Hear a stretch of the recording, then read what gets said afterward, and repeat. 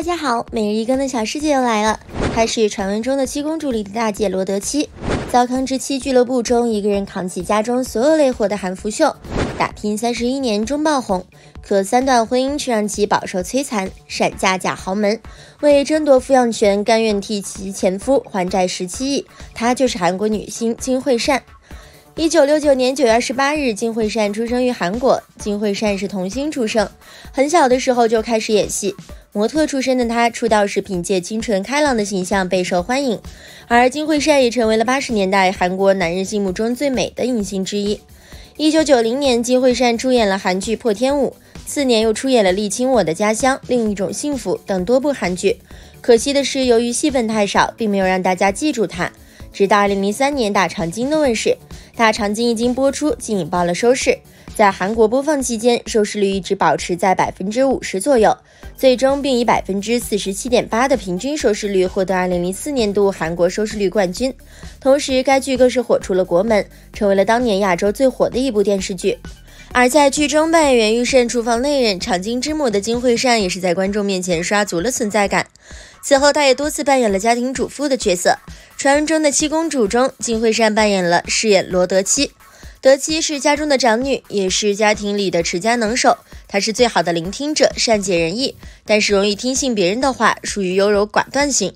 父亲在她20多岁时就将她嫁出去。她的丈夫是个企业家，两人只相亲过几次就结婚，婚后有一对子女，不过彼此间没有感情而言，最终也因此二人的婚姻走向了分别。新寄生传中，她又成为了女主思兰的生母，芙蓉阁厨房长。当然，观众真正记住她，那绝对要数这部糟糠之妻俱乐部。剧中她扮演的韩福秀坚信丈夫的成功就是自己的成功，一个人扛起家中所有的累活。但是丈夫不喜欢泼辣的老婆，不愿意和她一起，嫌弃她。可是福秀毫不在乎，她瞒着家人去读大学，希望总有一天自己会像花儿一样绽放。她与朋友兼娘家嫂子华欣很要好，但哥哥的外遇使两人关系疏远。后来她得知自己深信不疑的丈夫与初恋恋人在搞地下情，开始理解华欣的想法，二人同病相怜。不过最终3位女主角都得到了幸福的归宿，有的找到了新的另一半，有的重新振奋自己的事业，还有的等到了丈夫的浪子回头。也因此，糟糠之妻俱乐部以其独有的轻松风格赢得了不少家庭主妇的喜爱，在韩国创下42.6%的以上的高收视率，成为了韩国周末荧屏当年收视冠军，已成为韩国国民电视剧之一。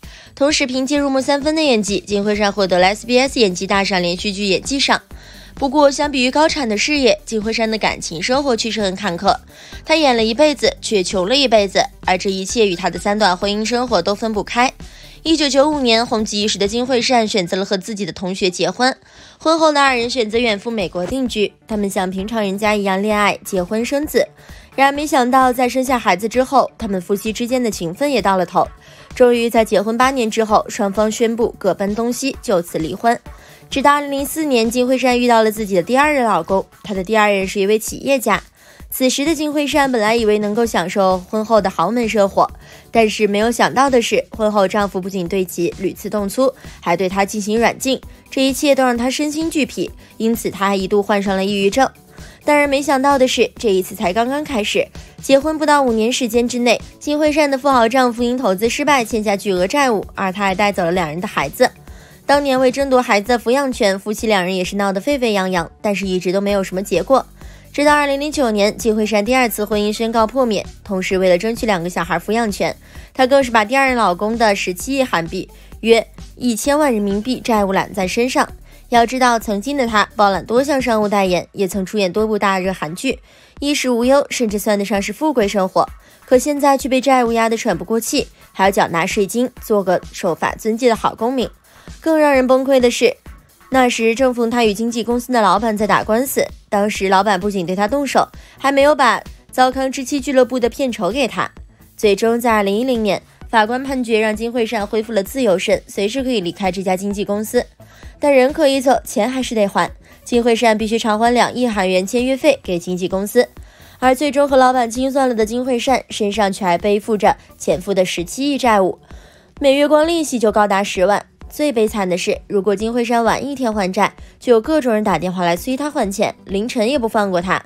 而偿还不出来的他，甚至在半夜当面向债主下跪。虽然两段婚姻都以失败告终，但这一切并没有让金慧善对爱情失去信心。就在47岁时，金慧善遇到了自己的第3任丈夫。她的第3任丈夫是做有机食品的老板李四龙，两人于2014年一次公益活动当中相识。在交往2年之后，金慧善在2016年对外宣称自己已经完婚。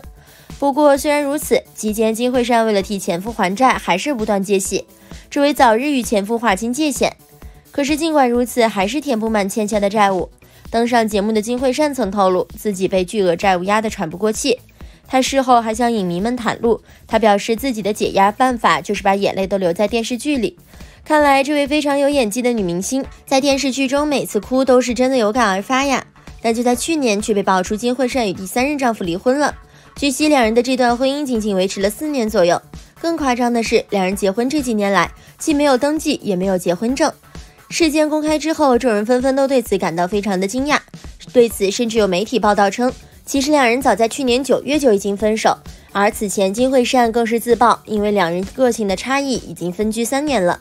而就在18年3月份，金慧善正式宣告破产。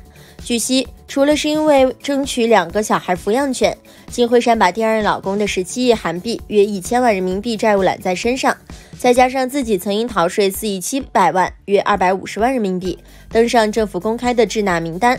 不过对此其公司表示有所误会，称金慧善已缴纳800万税金。不过所属经纪公司证实了金慧善财务情况确实不佳，表示金慧善为了避开破产危机，2年多来进行2次回声程序。虽然金慧善一直都想要和债主协商此事，但是债主屡次拒绝，也导致金慧善非常无奈，最终无法取得债权人的同意，调停失败，因此宣告破产。不过对于公开第3次离婚的消息之外，金慧善方面也表示，目前正在消化离婚的伤痛，预计今年上半年会回归到娱乐圈拍戏。从当红女星到为争夺孩子抚养权欠下巨额债务，金慧善的人生堪称坎坷又心酸。最后也希望金慧善早日度过黑暗，迎来生活的光明。好了，今天的视频就到这里了。如果喜欢小师姐的视频，可以点击订阅关注。喜欢谁就告诉小师姐哦，小师姐会每天给大家更新最新资讯。